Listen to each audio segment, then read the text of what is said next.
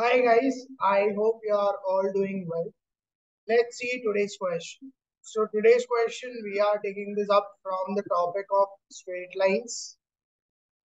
And if I talk about the question which is given to us here from this topic, the question tells us that we need to find the distance of the origin from the centroid of the triangle.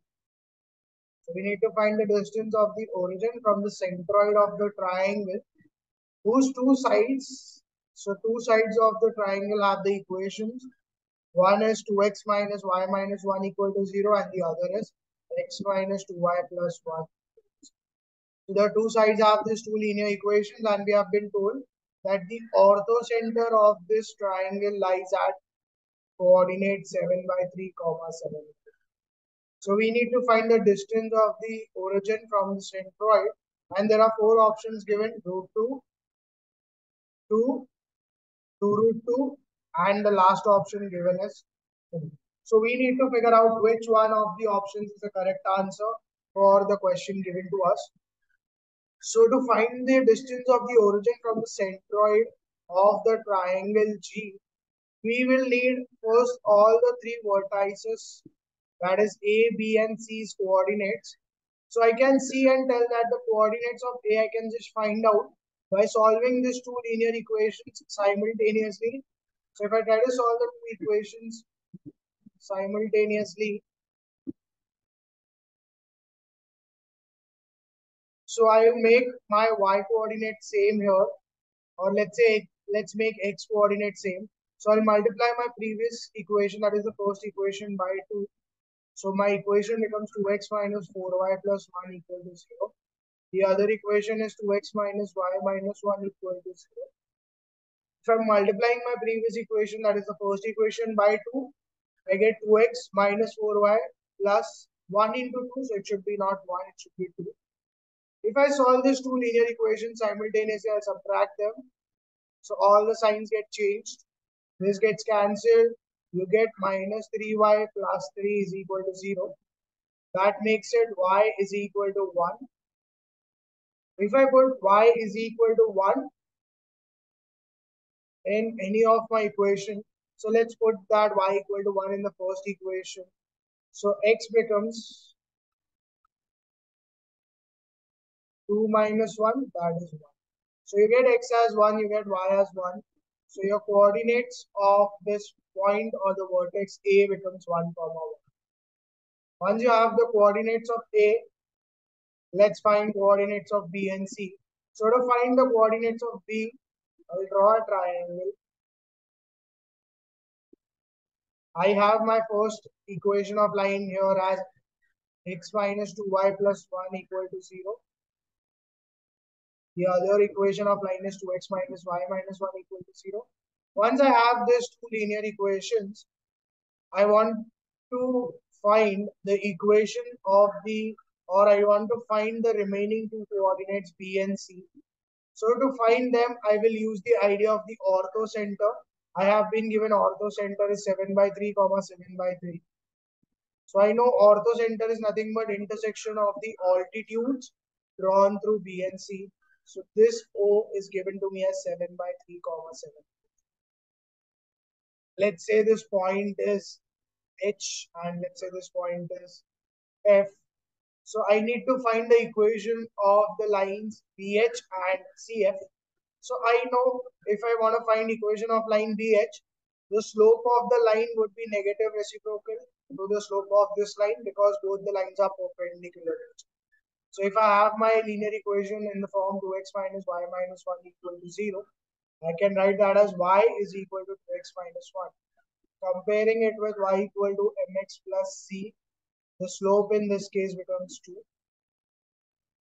So when I have the slope as 2 for this line, my slope for the line BH is negative reciprocal because it's a perpendicular line. So you get minus 1 by 2 is your slope of the line passing through BH. So your equation of line BH, let's see what does that become. Y equal to mx plus c. I know slope is minus half, so that makes it minus half plus c, where c is your y-intercept.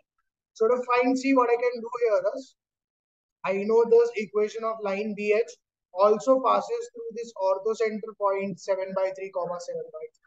So I can just substitute x as 7 by 3. I can just substitute y also as 7. So if I substitute x and y, I get the value of c, that is y-intercept. So c becomes y plus half x, that is 7 by 3 plus half into 7. So to make the denominator same, I'll multiply my denominator and numerator by 2. So I get this as 14 plus 7, 21 by 6. If I try to cancel it by a common number, 3 sevens are, 3 twos are, so you get 7 by 2 as your y-intercept. So your equation of line becomes y is equal to minus half x plus 7 by 2. I have the common denominator 2 here, so my equation of line, let's see what does that become. So it becomes y equal to minus 1x plus 7 upon 2. 2, if I take it on the other side, my equation of line becomes 2y equal to minus 1x plus 7. So that is your equation of line BH, 2y equal to minus 1x plus 7. I can just see now that my point B, which is there, it is intersection of this line x minus 2y plus 1 equal to 0 and this line, which is BH, for which also we found the equation of line. So if I want to find my coordinate B, I can just solve two linear equations again simultaneously. One is x minus 2y plus 1 equal to 0. The other is 2y equal to minus 1x. So if I take it on the other side, it becomes 2y plus x and minus 7. So to solve this two simultaneously, if I add both of these ideas, I get x plus x 2x, minus 2y and plus 2y gets cancelled, and 1 minus 7 gives you 6. Minus 6. So 2x equals to 6, x is equal to 3. Substituting x equal to 3 plus 1 minus 2y equal to 0. 4 is equal to 2y, y is equal to 2. So I get my coordinates of B turning out to become 3, 2. Once I have my coordinates B also known 3, 2, I have my A coordinates known, that is 1, 1. Okay. I can just find my coordinates of C. Let's do that. So to find the coordinates of C, what I can do, again the same idea. I'll find the equation of line CF. So I know my equation x minus 2y plus 1 equal to 0.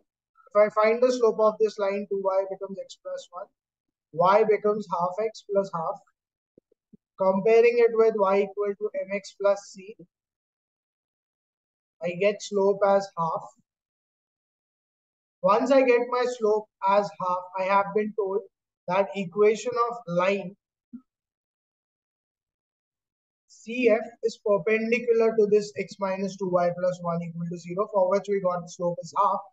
So I can find slope of line CF is equal to negative reciprocal of half, that is minus 2. So I have my slope as minus 2. Let's figure out. Once we have the slope here, I can again find the equation of line CF. That is again given by y equal to mx plus c. That is y equal to minus 2x plus c. I know the value of x and I don't know the value of c. To find c, I'll put the values of x and y again as 7 by 3, 7 by 3, because this line also, if you see now, CF, that also, if you see CF, that also passes through this orthocentre, 7 by 3, 7 by 3. So if I just substitute x and y 7 by 3, I'll get c. That becomes y plus 2x. That is 7 by 3 plus 2 into 7 by 3. So that makes it 21 by 3, that is 7. So my equation of CF becomes y equal to minus 2x plus. Once I have my equation again, to find the point C, I have two equations of line. One is y equal to minus 2x plus 7. The other equation of line I have here is C is the intersection of two lines. One is, we already got that, y equal to minus 2x plus 7. The other equation of line is 2x minus y minus 2. So if I write that, 2x minus y minus 0. So from this I get y as 2x minus 1. From here I have y as minus 2x plus 7. If I add both of them, I get 2y equal to, this becomes 0 and this becomes 6. So y becomes 3. I get y as 3. If I want to find x, I will just put x here or here. Find that, I get 2x is equal to y plus 1, that is 3 plus 1, and x becomes 4 by 2, that is 2. So I get my coordinates of C as well, that is 2 comma.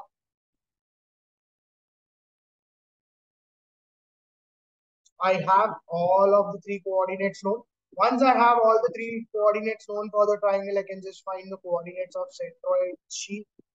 That is given by x1 plus x2 plus x3 upon 3 and y1 plus y. Find x1, x2, x3. Let's put that coordinates which we know. A is 1 comma 1. B we got that as 3 comma 2. C we got that as 2 comma. So if I substitute x1, x2, x3, I get my coordinates of G as 1 plus 3 plus 2 upon 3, 1 plus 2 plus 3 upon.